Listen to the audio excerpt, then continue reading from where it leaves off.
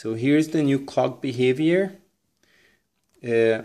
Just touching or swiping across the clock in locked mode will not unlock it unless you tap the clock.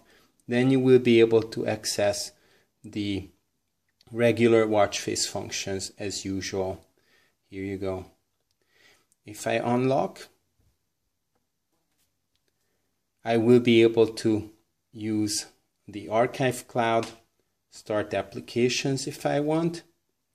Works as before.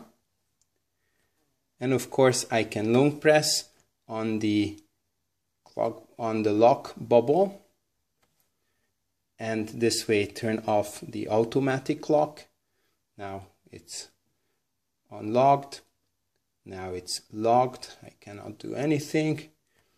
Or I can unlock it and do all kinds of things on this screen. Just tapping won't do anything. Long tapping brings up the full screen clock with the seconds hand.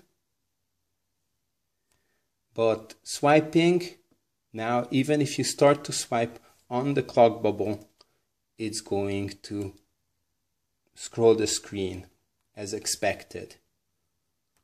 You need a deliberate tap on the clock bubble to access the watch face functions. So that's new.